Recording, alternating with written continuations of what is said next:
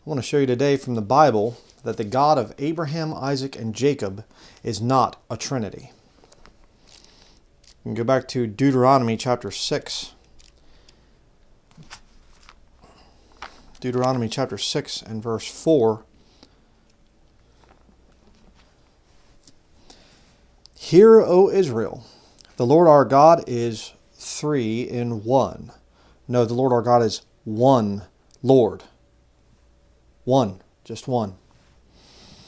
You say, well, what's the New Testament say? The New Testament is Trinitarian. Actually, you can go in there, if you have a King James Bible, look up Mark chapter 12. If you are Jewish, you will be surprised to find that a lot of what you think about Christianity is actually not even in this King James Bible. Most what Jews I've ever run into or whatever had discussions with, they think Catholicism is Christianity, and Catholicism is not. Catholicism is a pagan philosophical governmental system that steals words from the Bible and then says we're the ones that founded the Christian church. Absolute nonsense. Mark chapter 12, verse 28 and 29. And one of the scribes came, and having heard them reasoning together, and perceiving that he had answered them well, asked him, which is the first commandment of all? Look what Jesus responds. And Jesus answered him, the first of all the commandments is, Hear, O Israel, the Lord our God is one Lord. So Jesus Christ didn't bring in a Trinity. Jesus Christ is not part of some Trinity that comes in and replaces what the Bible says back in the book of Deuteronomy chapter 6. Jesus Christ reaffirms it. He quotes that passage. There's one Lord. And I'm going to show you who Jesus Christ is, truly from the pages of the King James Bible, not the pagan philosophical concepts of the Catholic Church. I'll show you this later on too, to show you where the whole Trinity thing came from. Go back to Exodus chapter 3.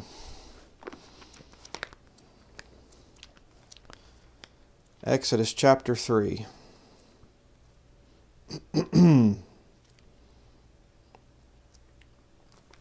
Exodus chapter 3, verses 1 through 6. Now Moses kept the flock of Jethro, his father-in-law, the priest of Midian, and he led the flock to the backside of the desert, and came to the mountain of God, even to Horeb.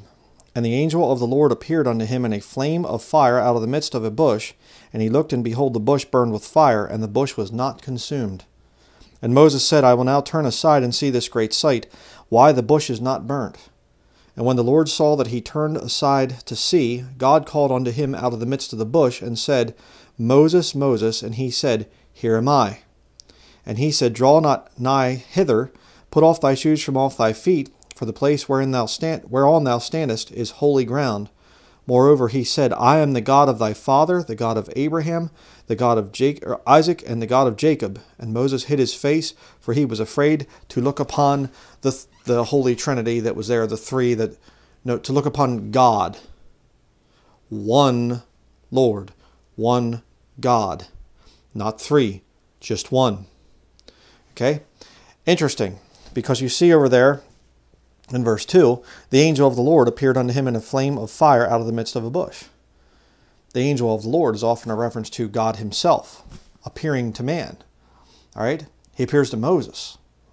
Moses was definitely a very, very holy man, obviously. But Moses doesn't say, well, you're just one of three. There's two other parts to you or whatever.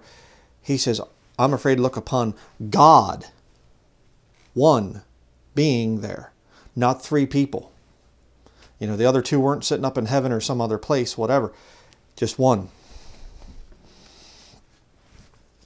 Look at verse 13. Exodus chapter 3, verse 13. And Moses said unto God, Behold, when I come unto the children of Israel, and shall say unto them, The God of your fathers hath sent me unto you, and they shall say to me, What is his name? What shall I say unto them? And God said unto Moses, I am that I am. And he said, Thus shalt thou say unto the children of Israel, I am hath sent me unto you. Okay, that's a title, a very holy title of God. And it's really the only title or the only thing that a eternal being could say. An eternal God could say, I am. You say, where were you in the past? I am. Where are you right now? I am. Or where are you going to be at in the future? I am. He's eternal. It's just, he's always there. I am that I am. Very important to get that. Remember that. We're going to get back to that later. Luke chapter 20. Go back to the New Testament here. We'll see what Jesus has to say about this whole thing.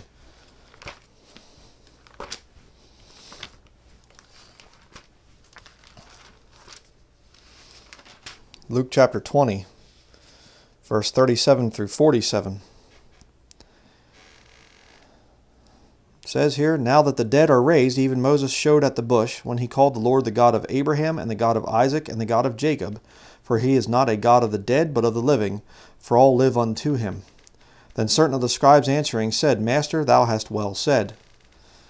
And they after that, they durst not ask him any questions at all. And he said unto them, how say they that Christ is David's son? And David himself saith in the book of Psalms, the Lord said unto my Lord, sit thou on my right hand, till I make thine enemies thy footstool. David therefore calleth him Lord. How was he then his son? See, speaking of prophetic references back in the book of Psalms to the coming Messiah. And he's saying he's a son, but I'm going to call him Lord. Hear, O Israel, the Lord our God is one Lord? Just one? How can he sit on the right hand of God if he's just one? Okay? And it's an interesting study. I did a whole study on the thing of this statement in Scripture about him sitting on the right hand of God. You know, the Son sitting on the right hand of God. You know, it's an interesting study. Not going to get into it all right now, but you can look up that study if you want all the details on that. But let's continue here. Then in the audience of all the people he said unto his disciples, beware of the scribes which desire to walk in long robes and love greetings in the markets, and in the highest seats in the synagogues, and the chief rooms at feasts, which devour widows' houses, and for a show make long prayers. The same shall receive greater damnation. The Catholic Church is also very good at that. You could just say, instead of beware of the scribes, you could say beware of the Catholic priests, or beware of the cardinals, or beware of the Pope, or whatever else. Yeah. Organized religion is an abomination. All right. So you say, well, Rabbi so-and-so, organized religion. And by the way, a lot of the Jews at the top, a lot of these rabbis and things, not all of them, but there's Jews at the top.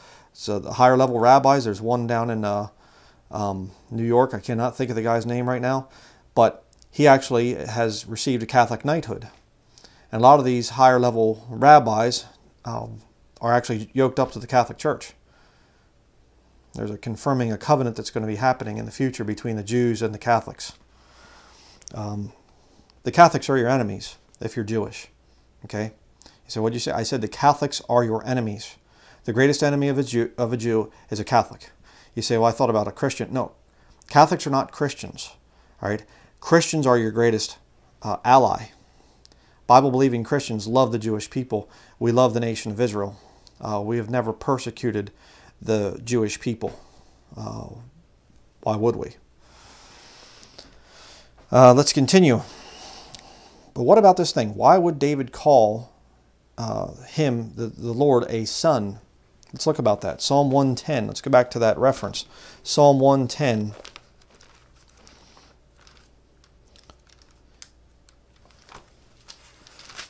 There's a lot of tie-ins between Old Testament and New Testament. The New Testament is not some kind of a horrible book that puts down the Jews or whatever else. Not at all. Psalm 110, verses 1 and 2.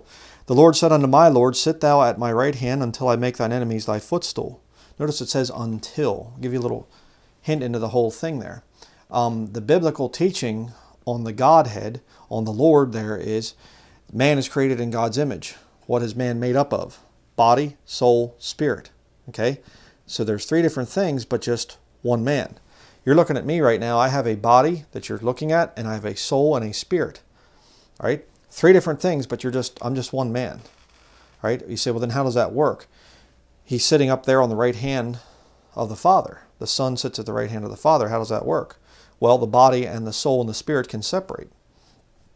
That's the interesting thing, the mystery of godliness that you see in Scripture. They can separate. All right, and of course, when you die, your soul and your spirit, in the New Testament teaches, your soul and your spirit go to be with the Lord. Your body is left on the earth until the resurrection. If you're Jewish, you will believe that you basically sleep, and your body and soul and spirit, I guess, are sleeping, and you're waiting for the resurrection as well. All right, you're waiting for the Messiah to come so that you can be resurrected. I've studied a little bit about the Jewish belief system. Verse 2, the Lord shall send the rod of thy strength out of Zion, rule thou in the midst of thine enemies. So there's rule coming for the Messiah, the Son of God that's written about there. Let's continue. Go to Psalm chapter 2. Or Psalm chapter 2. Psalm 2. Excuse me. Used to saying chapter. But let's go to Psalm 2. Verses 6 through 12. Yet have I set my king upon my holy hill of Zion. I will declare the decree. The Lord hath said unto me, Thou art my son, this day have I begotten thee. A begotten son of God?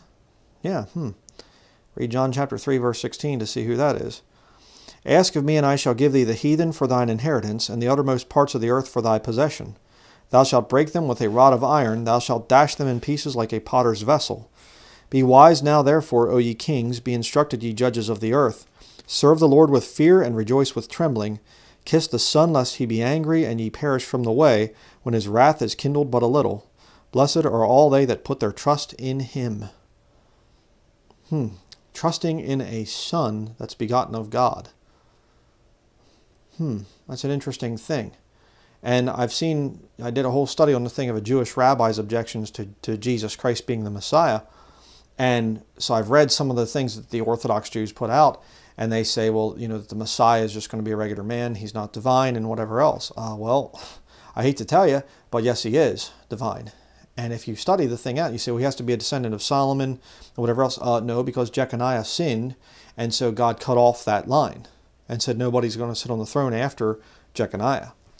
All right, and again, I had that all the scriptures laid out in my study, answering Jewish rabbis' objections to Jesus. All right, so there's a bunch of problems there. If you want to try to say that the Messiah, the Jewish Messiah, is going to be a mortal man, no, he's not. Okay, this is, obviously he's begotten right there in Psalm 2, verse 7. The Son is begotten. I'm going to show you something even better than that. Isaiah chapter 7. Isaiah 7, verse 14 through 16. Therefore the Lord himself shall give you a sign. Behold, a virgin shall conceive and bear a son, and shall call his name Emmanuel. Butter and honey shall he eat, that he may know to refuse the evil and choose the good. For before the child shall know to refuse the evil and choose the good, the land that thou abhorrest shall be forsaken of both her kings. Okay, a lot of the new versions, the ones that come from the Vatican, the wicked, corrupted Bible perversions that are out there, they will change virgin to young woman. In other words, the Lord himself shall give you a sign. Behold, a young woman shall conceive. What kind of a sign is that? That's a rather lame sign. Every young woman, there's a lot of young women, I should say. There's women in their older age and they conceive too, but young women conceive all the time. That's not a sign. A sign is a virgin shall conceive. You say, well, we reject what happened back there with Mary and things. We don't think that was true and whatever else, and we think it was fornication that led up to that and whatever. Okay, but Jesus proved quite a few things, and I'm going to show you the tie-ins here. No, the fact of the matter is that virgin that conceived happened back in the 1st century. And again, she was a Jewish young woman. She was not this pagan goddess of the Catholic Church that they worship. And they'll say, we don't worship her, we venerate her. Okay, whatever. Absurd. But go to Isaiah chapter 9, verses 6 and 7. And here's where it gets very interesting. It says here, for unto us a child is born, unto us a son is given. Thou art my son, this day have I begotten thee. A son, a child, a young a virgin shall conceive and bear a son. Call his name Emmanuel, God with us, in other words. Not the Trinity with us. Okay?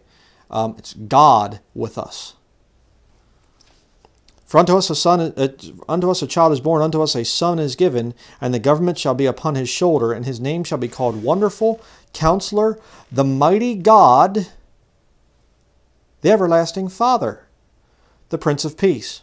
Of the increase of his government and peace there shall be no end upon the throne of David, and upon his kingdom, to order it and to establish it with judgment and with justice from henceforth, even forever. The zeal of the Lord of hosts will perform this.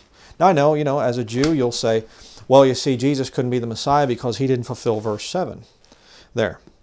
He didn't bring in the kingdom and things and whatever else. Yeah, but that's because they rejected him as their Messiah. The Jews back there in the first century rejected him. They said, we'll have no king but Caesar. Yoking up with Rome. Still doing it today. Know what I mean? Still going to confirm that covenant there in the future, back in the book of Daniel. Confirm the covenant with these wicked heathen right here, these Catholics. It's a bad thing that the Jews are doing. Jesus Christ, came and offered himself as the king. They rejected. All right? And, again, can't get into all that stuff there. It's a whole other study. But my point is, you look at verse 6. This is key to this whole thing. Unto us a child is born, unto us a son is given. And his name shall be called the Everlasting Father. Wait a second. A son is given, and you'll call him the Everlasting Father? He can be son and father at the same time? You say, well, this is called modalism. This is modalism. No, modalism is a rather foolish thing that says that God appears and he can change modes, and he's just one guy there, and he goes and he'll be the son here, and then he goes back up to heaven and he can be the Father, and then he over to here and he can be the Holy Spirit and whatever. And it's so easy to debunk that because Jesus Christ is praying to his Father in heaven. When he's being baptized, the Father speaks from heaven and the Holy Spirit descends like a dove, in a bodily form like a dove. It doesn't say he's a dove. Okay? So, how do you get three modes out of that? That's a problem. Modalism is a heresy. A lot of people try to say I teach modalism. I have never taught modalism. Okay, what the Bible teaches is that we are made in the image and likeness of God. Body, soul, spirit. All right? And as I said earlier, at death, I leave my body. Somebody comes and shoots me right now, my body falls on the ground, my soul and my spirit go up to be with the Lord. They're separate. All right? And you can see a struggle as a Christian. You can see the struggle between your body of flesh and your soul and your spirit. There's a great struggle there. And there's, different times in Scripture. There's actually the rich man in the New Testament, and he says, I said to myself, soul, and he starts talking to himself. The body of flesh talking to the soul. So, yes, Jesus Christ can be praying down there to the soul up in heaven, the Father.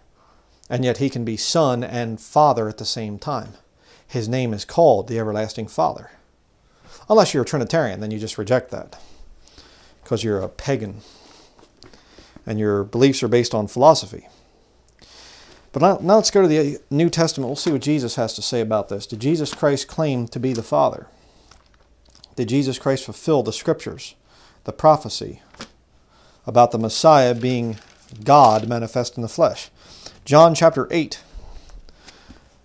verse 12, down to verse 32. We'll read a bunch of verses here.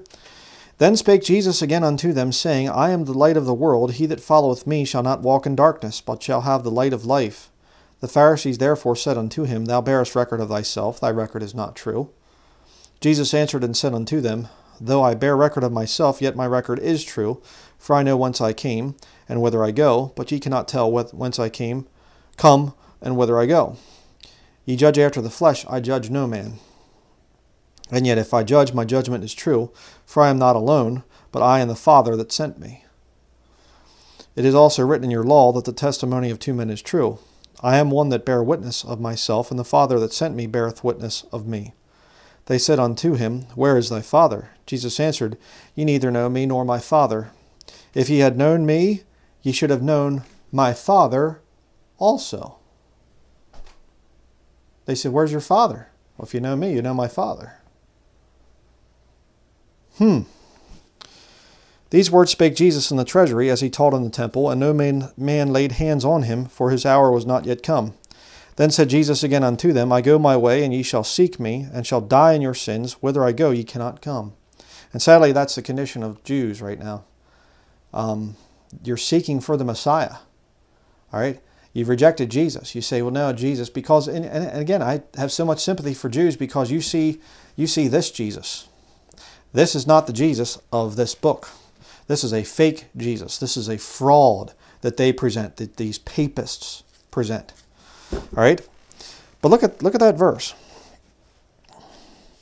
I go my way, and ye shall seek me. You seek after the Messiah, and shall die in your sins. What atonement do you have to pay for your sins right now if you're a Jew? You can't sacrifice animals. You do that, you get in trouble over in Israel. How do you make atonement for your sins? You got to hope that you have a son that can pray for you and everything else and do alms and whatever. You know, you got to hope that you have a son so that you'll be able to be resurrected. Sad. You'll die in your sins. Whither I go, ye cannot come.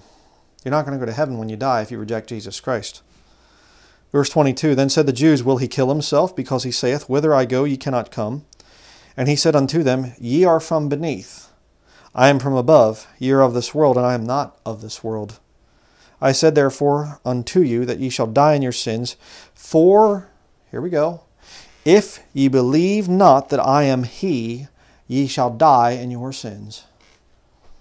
You say, I reject this thing of Jesus Christ being the Father. I can't accept that. You know, this is heresy. I'm a Trinitarian. I'm a proud Trinitarian. Okay, you're going to die in your sins. Oh, well, it was true for the Jews there, but it was not true. It's not true for somebody who calls themselves a Christian. Sure, right. You've got to deny a whole lot of scriptures if you want to teach this Trinitarian stuff, especially because the word Trinity is not even in the Bible. We'll talk about that later. Verse 25, Then said they unto him, Who art thou? And Jesus saith unto them, Even the same that I said unto you from the beginning. I have many things to say and to judge of you, but he that sent me is true, and I speak to the world those things which I have heard of him. They understood not that he spake to them of the Father. Then said Jesus unto them, When ye have lifted up the Son of Man, then shall ye know that I am he, and that I do nothing of myself, but as my Father hath taught me, I speak these things. And he that sent me is with me. The Father hath not left me alone, for I do always those things that please him. As he spake these words, many believed on him. Then said Jesus to those Jews which believed on him, If ye continue in my word, then are ye my disciples indeed, and ye shall know the truth, and the truth shall make you free. Yeah. Jesus isn't somehow, I mean, think about this Trinitarian thing, why it's so wicked. You have basically three different people, okay? Totally separate people, each one with their own body, soul, and spirit, body, soul, spirit, body, soul, spirit. They each have their own thing. Father, Son, Holy Ghost, okay? Three separate people. Yet they're all going around claiming that they are the one true God. How does that work? How does that even, it just boggles the mind. And yet the Old Testament says there's just one Lord. And elsewhere it says about there's just one Savior. All right? Well, there's, three, but they're just one in unity and the one. And you have to, if you teach the Trinity, you have to invent all kinds of extra biblical language, stuff that doesn't even appear in the King James Bible, to teach this heresy of the Trinity. It's warped. But let's continue. Go down to verse 54 in John chapter 8.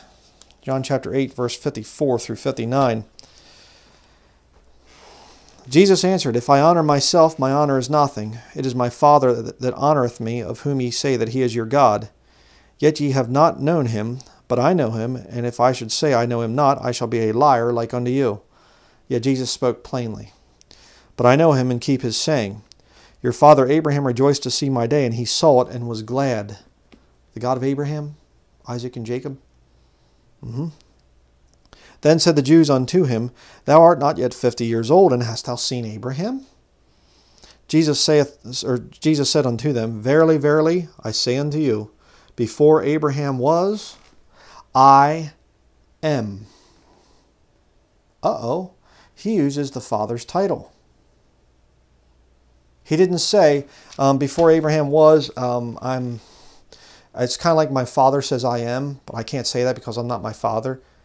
No, he uses God's title, the Father's title. I am. And look at their reaction. Then took they up stones to cast at him, but Jesus hid himself and went out of the temple, going through the midst of them, and so passed by. They knew exactly what he meant. Okay? He was calling himself the Father. If ye believe not that I am he, ye shall die in your sins. Oh, but you know, that's heresy if you teach those things today to a Catholic Trinitarian.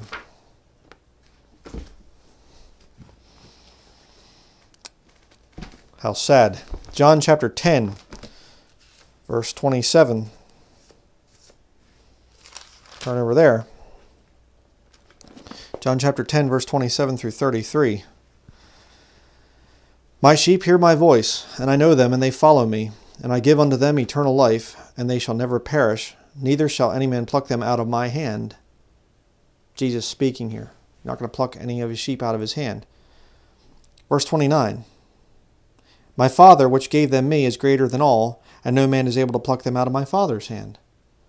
You say, well, he just said about no man can pluck them out of my hand, and then he says no man can pluck them out of my Father's hand.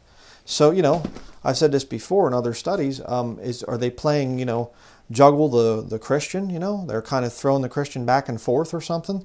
It's in Jesus' hand, and it drops over to the Father's hand, and just kind of, they juggle the Christian, they kind of playing catch with a Christian.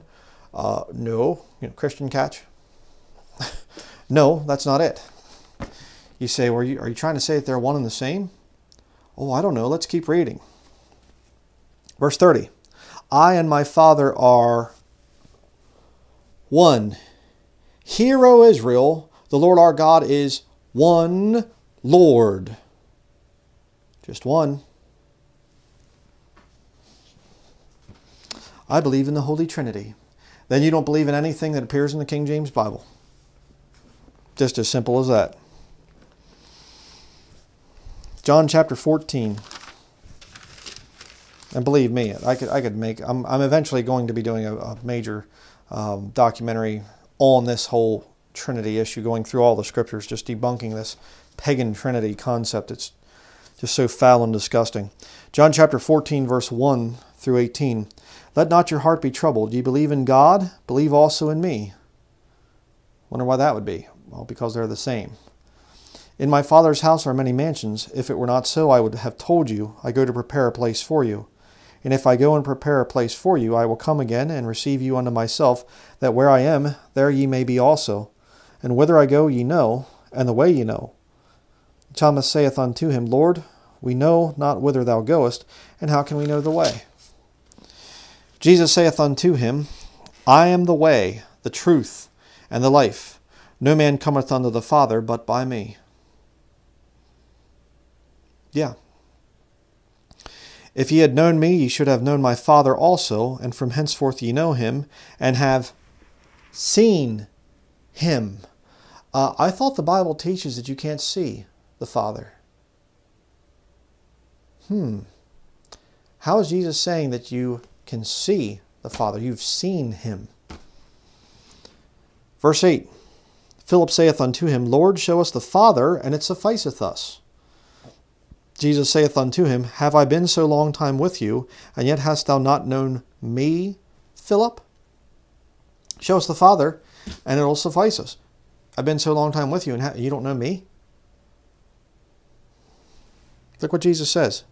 He that hath seen me hath seen the Father. And how sayest thou then, Show us the Father?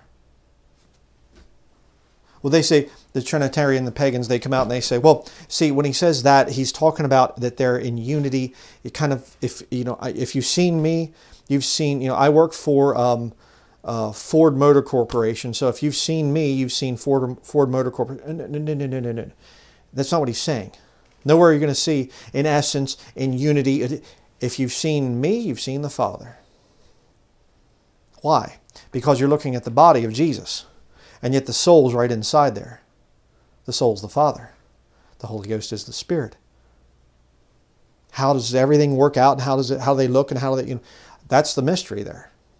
But the scriptures are perfectly clear. There is no Trinity with three different people walking around. Okay? It's one God, one Lord. Trinitarians have a real hard time with, mathematics, apparently. They can't count. One means one. Right? Not three separate people all lying and saying, I'm the one true God. It's kind of a weird situation. Verse 10. Believest thou not that I am in the Father, and the Father in me? The words that I speak unto you, I speak not of myself, but the Father that dwelleth in me, he doeth the works. The Father that dwelleth in me? So, well, this is in essence. There's no words in essence there. In unity, it's not there. The Father dwells inside Jesus Christ. And we're going to see later on in the book of Colossians, it says about Jesus and Christ, it says, in him dwelleth all the fullness of the Godhead bodily. Every part of the Godhead. Just in one man. Hear, O Israel, the Lord our God is one Lord. One. I and my Father are one. Let's continue. Verse 11, believe me that I am in the Father, and the Father in me, or else believe me for the very works' sake. Verily, verily, I say unto you, he that believeth on me, the works that I do, shall he do also, and greater works than these shall he do, because I go unto my Father. And whatsoever ye shall ask in my name, that will I do, that the Father may be glorified in the Son. Glorified in the Son, get that one? If ye shall ask anything in my name, I will do it. If ye love me, keep my commandments, and I will pray the Father, and here's the other part of the Godhead, okay? And I will pray the Father, and he shall give you another Comforter, that he may be able to abide with you forever, okay? Even the Spirit of truth, whom the world cannot receive, because it seeth him not, neither knoweth him. But ye know him, for he dwelleth with you, and shall be in you. Now look at this. This is interesting. It's talking about the Holy Spirit there, the Spirit of truth there in verse 17. But look at verse 18. Jesus doesn't say, yeah, I'm going to send him. He's around here somewhere. Did anybody see a white dove flying around? I don't... There's a gray one over there. Where's the white dove at? He didn't say that. Okay? He's dealing with himself. He's talking about himself. How do you know? Verse 18. I will not leave you comfortless. I will come to you. You say, well then the Comforter he's talking about there is himself, Jesus. But if you look at verse 26 of the same chapter, but the Comforter, which is the Holy Ghost, whom the Father will send in my name, he shall teach you all things, and bring all things to your remembrance, whatsoever I have said unto you. The Comforter is the Holy Ghost. And yet Jesus says, I will come to you. In him dwelleth all the fullness of the Godhead bodily. Jesus Christ is God, completely holy God. It's right there. Isaiah chapter 9, verse 6. Unto us a child is born, unto us a son is given, and his name shall be called the Everlasting Father. The Son and the Father are the same being. They're separate in the sense of body and soul. That's true. They're not one God in three different modes, right? That he can shapeshift or something like this. No. One God that consists of three parts. Body, soul, spirit. Man is created in the image of God. Body, soul, spirit. Just plain as day, unless you're a lost, pagan Catholic. Acts chapter 3.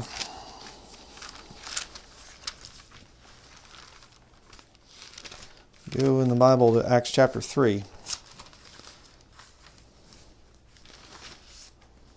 You have the first number of verses there, down to verse 11. Peter basically heals a man that's lame, and everybody's praising Peter for it. And this is what he says here, Acts chapter 3, verse 12. And when Peter saw it, he answered unto the people, Ye men of Israel, why marvel ye at this? Or why look ye so earnestly on us, as though by our own power or holiness we had made this man to walk? The God of Abraham, and of Isaac, and of Jacob, the God of our fathers, hath glorified his Son Jesus, whom ye delivered up, and denied him in the presence of Pilate, when he was determined to let him go. But ye denied the Holy Three and the just. I'm sorry, I read it wrong. It's the Holy Trinity, the most Holy Trinity. No, it's actually the Holy one. Hear, O Israel, the Lord our God is one Lord. You denied the Holy One. You see, but it says Son. See, it's God the Father and then God the Son. You know, there's no term God the Son in the entire King James Bible. And I'd like to also point out the fact they say, you know, this is heresy to call Jesus the Father. Where did Jesus ever say, I'm not the Father? Argue from the negative, okay? Jesus Christ never said, somebody come up and say, my Lord and my God. Thomas, he didn't say, oh, whoa, hold on. Let me clarify, okay? I'm the Son. I'm not the Father. Jesus never said, I'm not the Father. He never corrected anybody. Hey, make sure that you don't ever call me God the Father, okay? Because I'm not Him.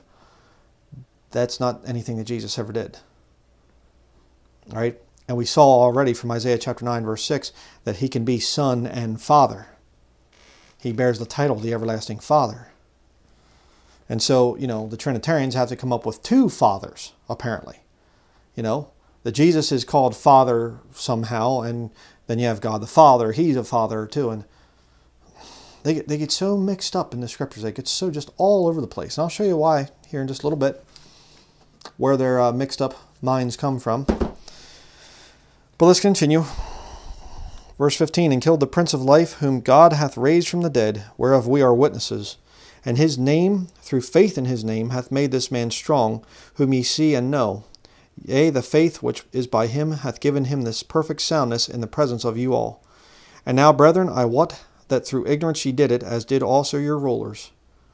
But those things which God before had showed by the mouth of all His prophets, that Christ should suffer, He hath so fulfilled. Jesus Christ fulfilled those parts of the, Isaiah chapter 53 and things. He fulfilled that. The millennial inheritance and the ruling and things and all that. He hasn't done that yet. Okay? He has a reason for all of that. And the time of Jacob's trouble is coming up not too far off into the future.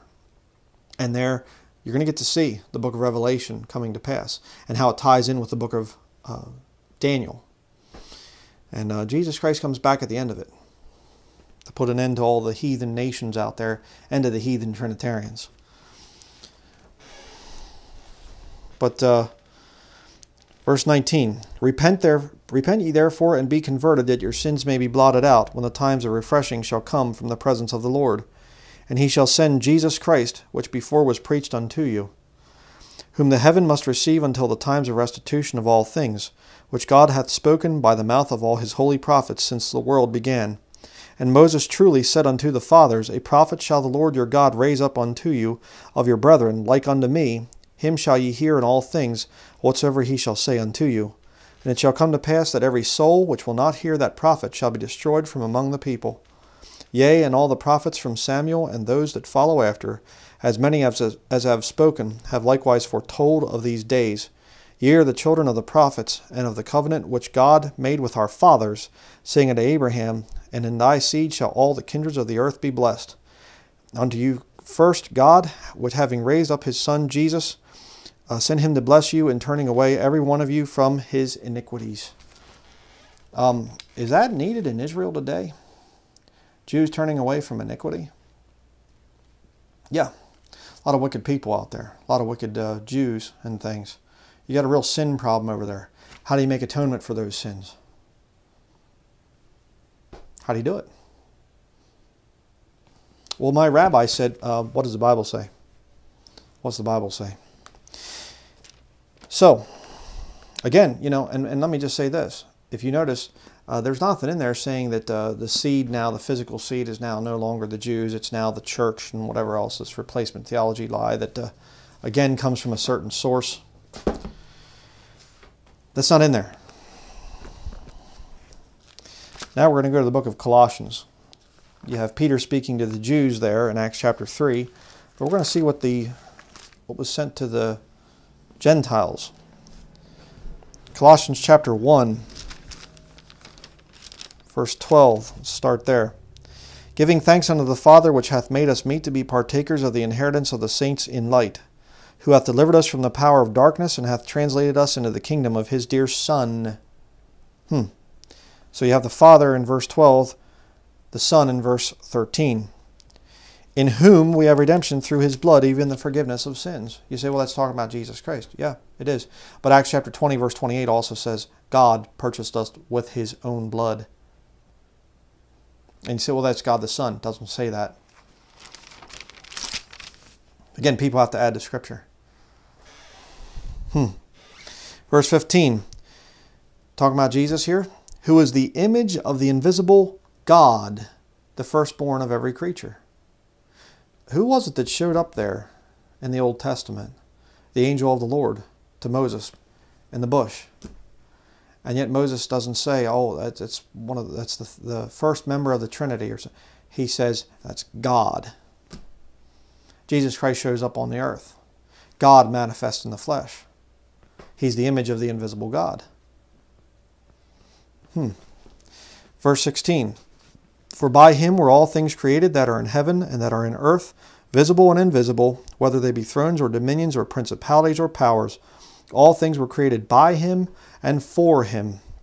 And he is before all things, and by him all things consist. If Jesus is a separate man than the Father and the Holy Spirit, then that means the Father and the Holy Spirit have to consist by Jesus Christ, which would make them lesser. If Jesus Christ dies, the Father and the Spirit both die, because by him all things consist. Or they could be the same being. You see? And Jesus dies on the cross. It's not the third person of the Trinity or the second person of the Trinity or something like this.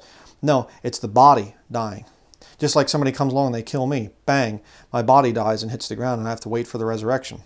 My body of flesh. But my soul and spirit goes up to be with the Lord. So the soul and spirit can be up there in heaven.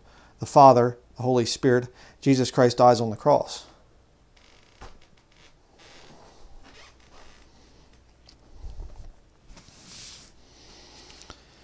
Verse 18, and he is the head of the body, the church, who is the beginning, the firstborn from the dead, that in all things he might have the preeminence. For it pleased the Father that in him should all fullness dwell. So Jesus has preeminence over the Father? No, he has preeminence because he is the Father. He's the Son that was given, and the everlasting Father. One being. Verse 20, and having made peace through the blood of his cross, by him to reconcile all things unto himself, by him, I say, whether they be things in earth or things in heaven.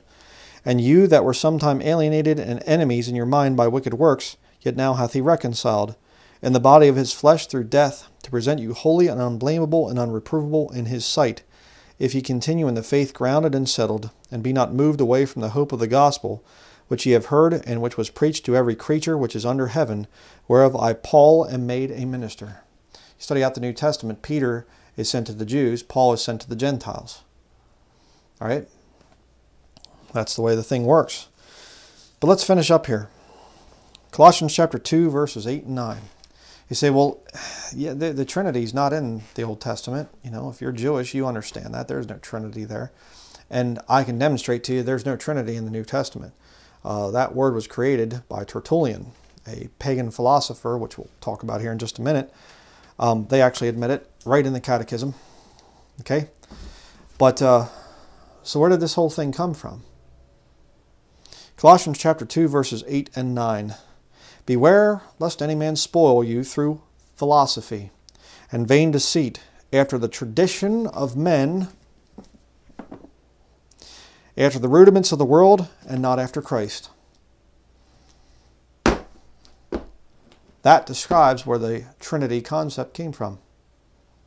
The Bible's finished, and all of a sudden God up in heaven, and he says, oh, nuts. I forgot. I wanted to be called Trinity. And I wanted to be called, three persons, and I wanted to say divine essence, and I should have said God the Son, God the Spirit, three in one, all this stuff. The Bible does say God the Father, so that's good, but we missed God the Son, we missed God the Spirit. I'm just going to have to get a faithful church to come up with those things and explain my state of being through philosophy. No, that's not the God of the Bible. Okay, that's the God of pagan philosophy over here, a false God. Look at verse 9. Verse 8 ends with Christ. Verse 9, for in him, Jesus Christ, dwelleth all the fullness of the Godhead bodily. One man, and all the fullness of the Godhead is right in him. Jesus Christ the body, God the Father the soul, the Holy Ghost the Spirit, but one. How does everything work out? I really don't know. How does it all, him standing on the right hand of God and, all that other stuff, and how does it look, and how does it, I don't know. There's a lot of things. The mystery of godliness is great, the Bible says. But I do know that it's the Godhead. That's just three parts, but one being. Hear, O Israel, the Lord our God is one Lord. I and my Father are one. You crucified the Holy One. Don't ever fall for the pagan trinity. And just in case you say, well, I don't know about this stuff. And by the way, just let me say this. Back there in the first century, the majority of Christians were Jews. Okay? And they rejected the Trinity. There was no such thing. All right? Paul warns the Gentiles about philosophers. And so what happens? Well, you have a few centuries go by, the Bible's completed, and Jewish Christians are disseminating it and everything. And you have this pagan Roman government basically saying, well, this Christianity thing's growing very well, so let's take over that. Let's usurp the movement. And of course, the devil was the one really behind the whole thing. It wasn't just some political move or whatever else. It was Satan did this whole thing. But he said, in order to attract the pagans, we're going to have to bring in a lot of philosophy. A lot of the Greek philosophical terms. Catholic is itself a Greek philosophical term. And we got to bring on all this pagan philosophy together, and pagan gods and whatever else, and holy days and everything. We got to bring all this stuff together and then give it Christian names. That's what Roman Catholicism is. But I'm going to read it to you right here. The Holy Trinity and the Teaching of the Faith. This is page 74, number 249 in the Roman Catholic Catechism. I'll show you here in just a minute after I'm done reading it. The Holy Trinity and the Teaching of the Faith. The formation of the Trinitarian dogma. Not just we kind of can agree to disagree. No, it's a dogma of the faith. From the very beginning, the revealed truth of the Holy Trinity has been at the very root of the Church's living faith, principally by means of baptism. We did a study a while back on the RCIA, and they actually came out and they talked about whether or not different churches' baptisms are valid, whether they're baptized into the universal church, the Catholic Church. And they said as long as they say you're baptized in the name of the Father and the Son and the Holy Ghost, you got to recognize the Trinity in baptism to be considered legitimate.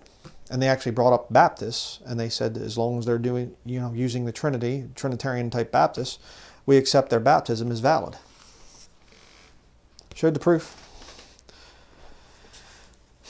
Number 250. During the first centuries, the church sought to clarify its Trinitarian faith. They try to pretend that they were the ones that were around, and they go back to the apostles and everything else. Absolute lie. They were there, but it was the Roman government system. And then they decided that they're just going to usurp the movement. This clarification was the work of the early councils, aided by the theological work of the church fathers, and sustained by the Christian people's sense of the faith. Unreal. So what they did is, these pagan Romans come along and they look and they say, wow, this Christianity thing's really growing. Let's usurp the movement. We're dying as a governmental power. And so, Book of Daniel, the legs of iron, the two legs of iron that Nebuchadnezzar sees and Daniel interprets the vision. The two legs of iron are the eastern western branches of the Roman Empire. And what do? Do they just dissolve and they're gone? No, they merge into 10 toes. Part iron, part miry clay. It's talking about that merger of the fourth kingdom it merges into the fifth kingdom, part strong, part weak, and that's what the Catholic Church has been down through the centuries. They're gaining in strength right now, unfortunately. But that fifth kingdom has been in place since, 300 AD or so, maybe the 4th century, we'll say. They've been in power since then. And here we are today.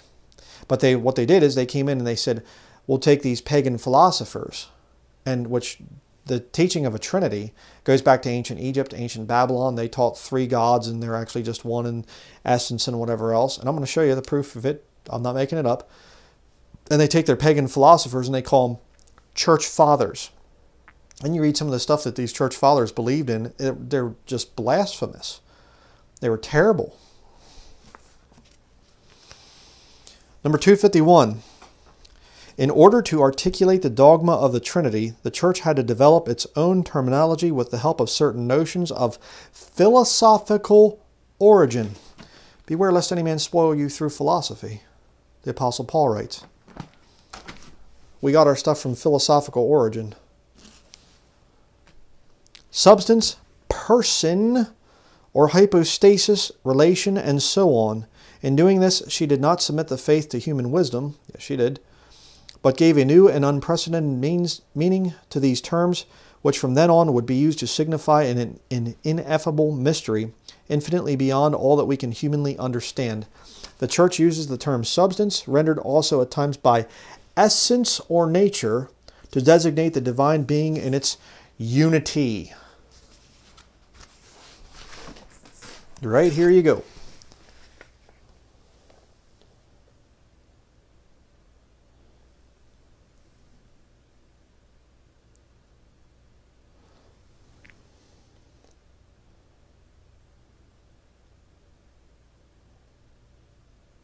Okay? Catechism of the Catholic Church. All of the official Catholic things up there, nothing objectionable. This is the official beliefs of the Catholic Church, and they admit we got it all, the Trinitarian thing, we got it from pagan philosophy. And you will see people that call themselves Christians, and they will use those same exact pagan philosophical terms. They'll say, when it says the Lord our God is one Lord, they'll say it means one in nature, one in essence, divine essence, one in unity. That's what they're talking about. The Catechism admits it doesn't come from the Bible. These terms don't come from Holy Scripture. They come from philosophical origin. The pagan church fathers, Tertullian, created the term Trinity.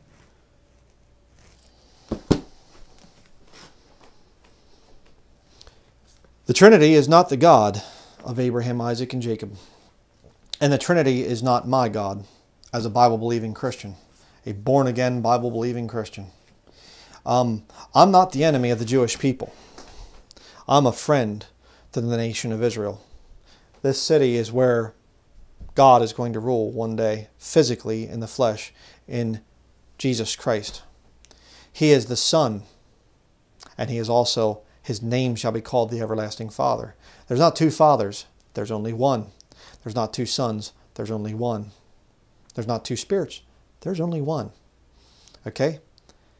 And the Bible says in 1 John chapter 5, verse 7, these 3 are one. Okay? Please, if you're Jewish, do not think poorly of Christianity and say, I don't want to study Christianity because your mind's been poisoned by this nonsense right here. And your mind's been poisoned by the things that were done to you by Catholics down through the centuries. The most recent, of course, horror was the Holocaust in Nazi Germany. You look at that thing, you study it. The Nazi Germany there, the Reichstag, they signed a concordat with the Pope before the war began. All the high Nazi officials were Roman Catholics. Every single one of them. They weren't Christians.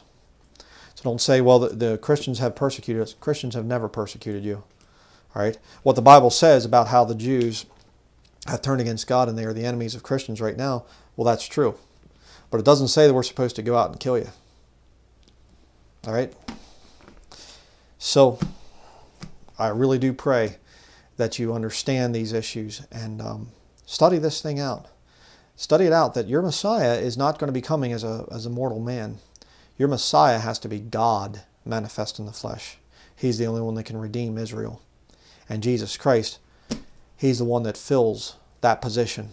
He's the Son but He's also the everlasting Father. They're the same being. Okay? That is going to be it. I pray you look into these things.